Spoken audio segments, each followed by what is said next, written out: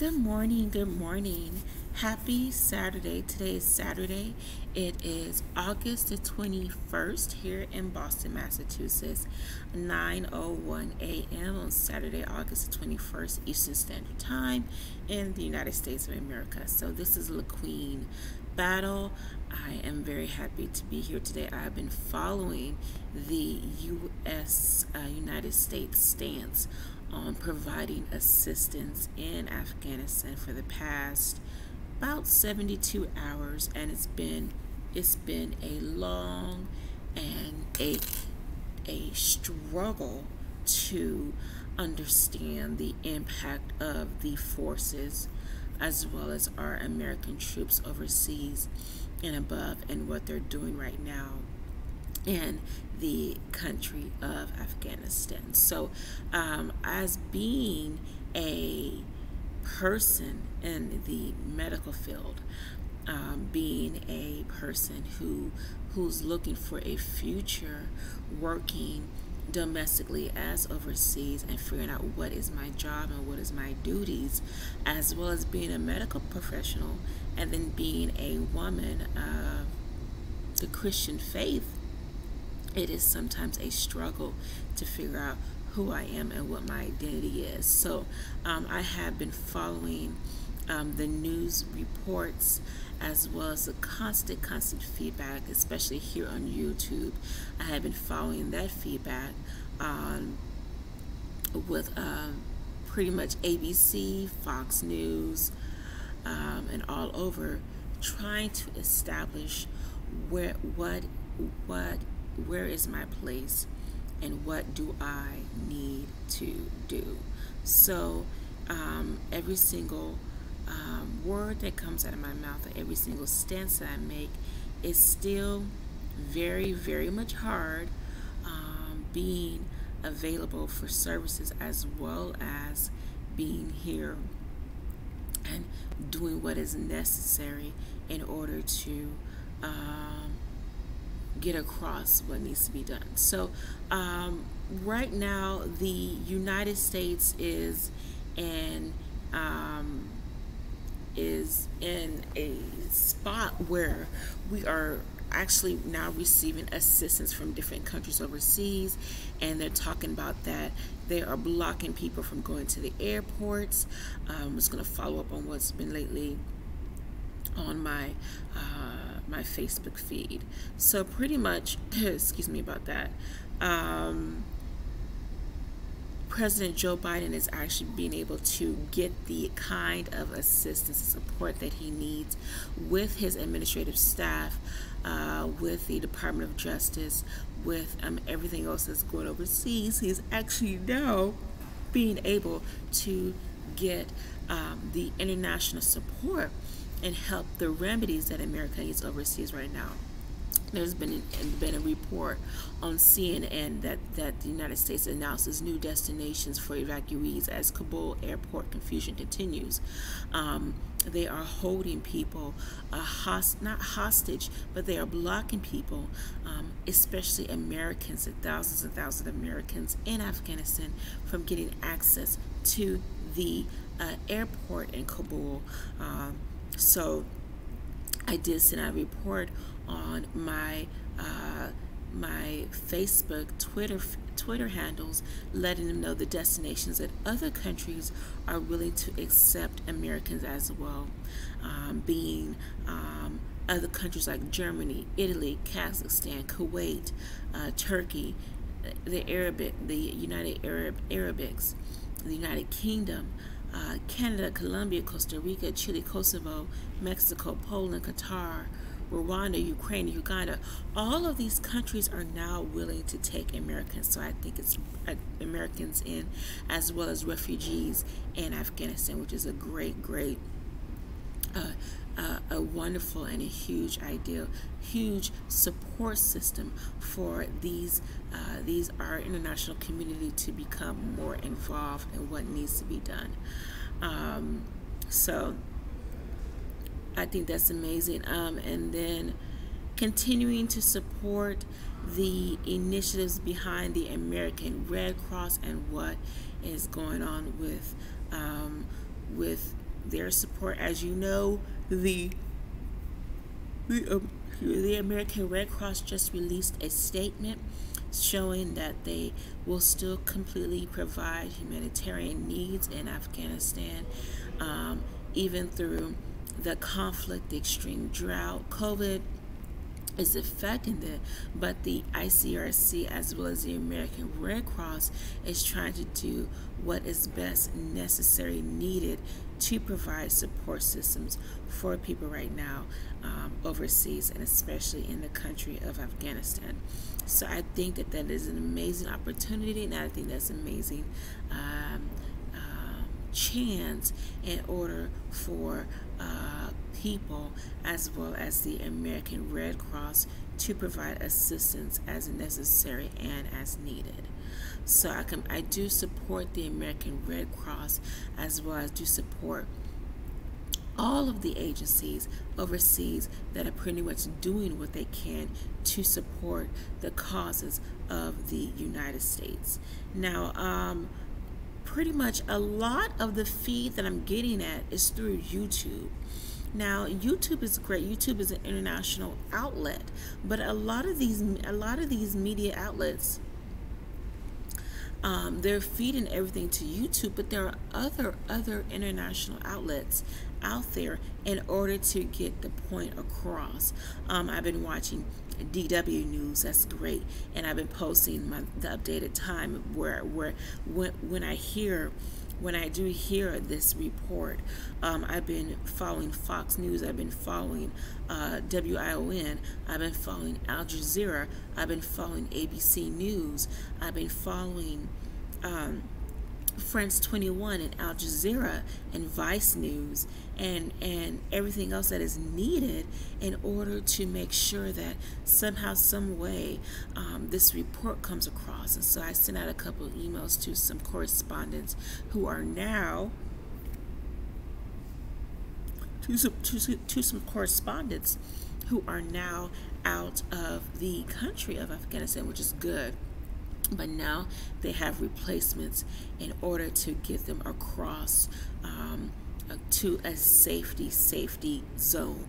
So I know the people of Afghanistan, as well as the American citizens who are overseas, who are going through extreme amounts of stress and extreme amounts of turmoil, fear, regret. They really don't understand what's going on, and it's hard. It's really hard for people to comprehend at this moment in time what to do and where to be and how to be safe and take care of themselves and their families. Okay, so at the same time, it's still so very hard. It's still so very hard to continually follow the feed and follow the news reports of what to do and where to go from there. Okay, so it's extremely hard to figure out where to go at this next moment in time.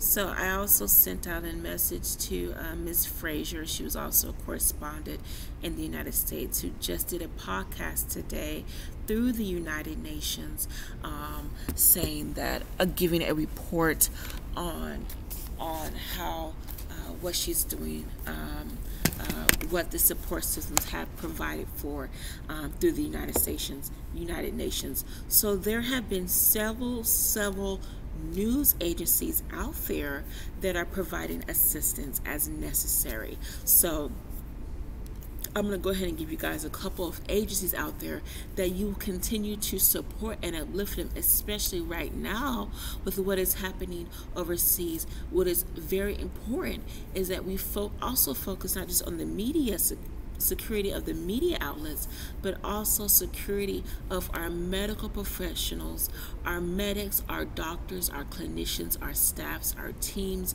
our people out there who are working in hospitals, who are working in clinics, who are working in the medical field and providing assistance as necessary during this time of need. So there's agencies out there like Doctors Without Borders. There's the NATO coalition, who is providing international relations of how to understand this crisis at this time. There's the World Health Organization, who is continually giving feedback and continually providing training and assistance that is needed for this international conflict that is going on right now. There's the Human Rights Council. There's the United Nations. There is the Samaritan Purse, which is a great international organization out there providing assistance to people.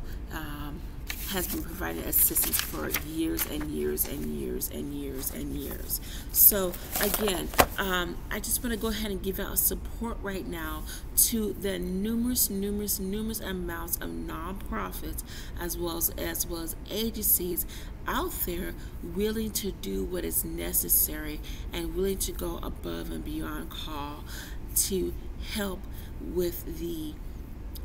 provide food, to help provide assistance, to help provide whatever is necessary and needed at this moment in time. Of course, the World Health Organization, the United Nations, the NATO, all of these treaties, all of these influences have been a major impact to help with international conflicts, especially right now with what's going on with the Taliban. Okay, so these agencies have done extreme amount of work, have had people supporting them, have had volunteers, support systems out there going above and beyond the call. So it is a lot of pressure. It's a lot of pressure to go out there and say, hey, we need the support. We want to come together as a group. We want to come together as a treaty, as a support system out there to reach out to the international community and to figure out what do we need to do and how do we best come together to solve this remedy and be a support system for other people at this moment in time.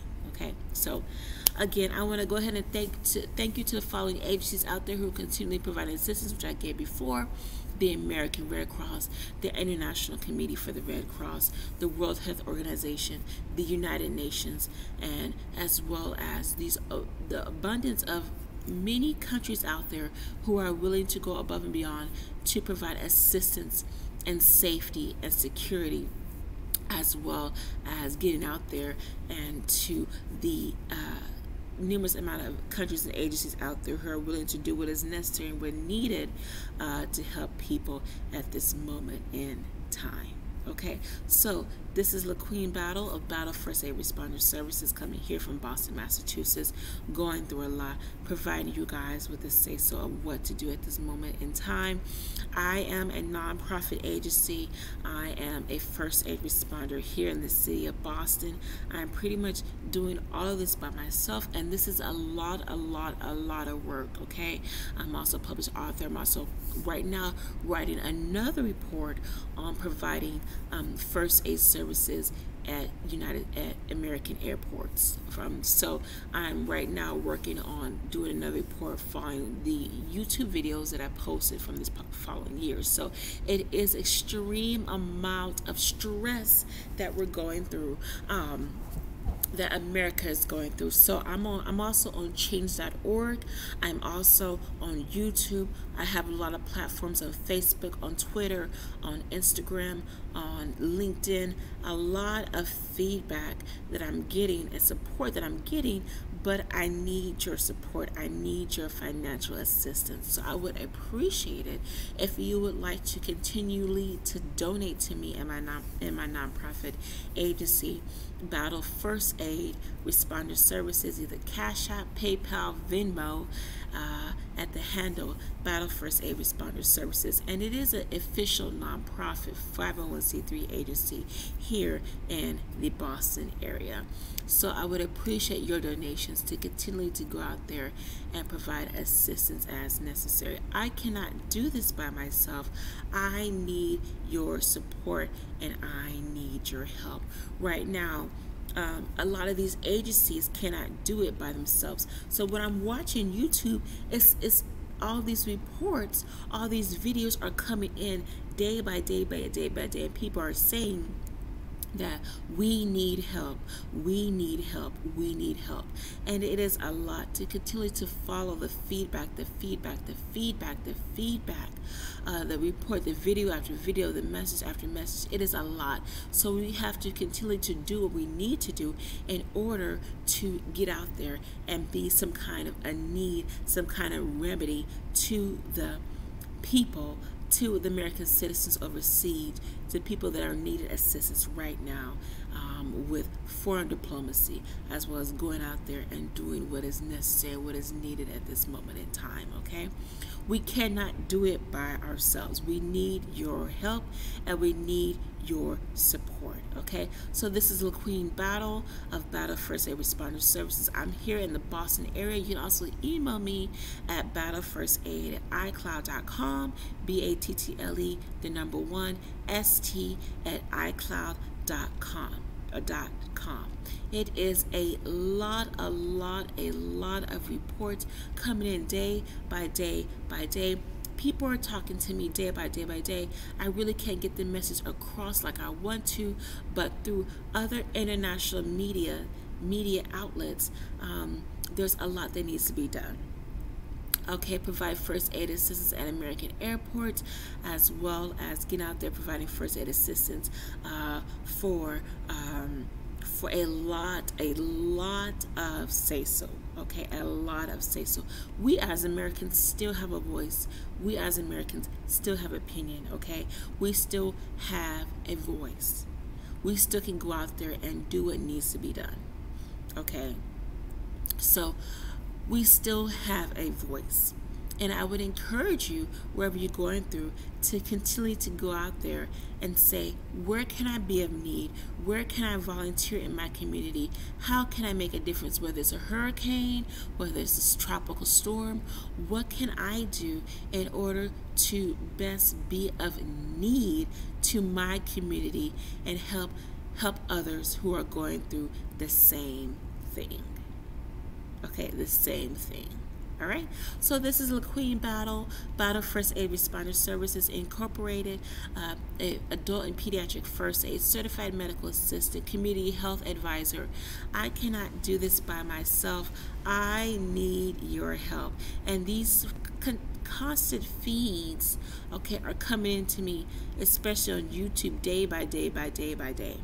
It's hard to reach out to provide assistance as necessary and assistance as needed, but we will do, and we will try to get out there and to help remedy the cause of people who are suffering right now overseas. Who are suffering right now overseas from a losing war. We can only do so much with what little we have. Okay, all right, so this is LaQueen Battle about First Aid Responder Services. Thank you so much for your support and assistance. I really do appreciate it. God bless you.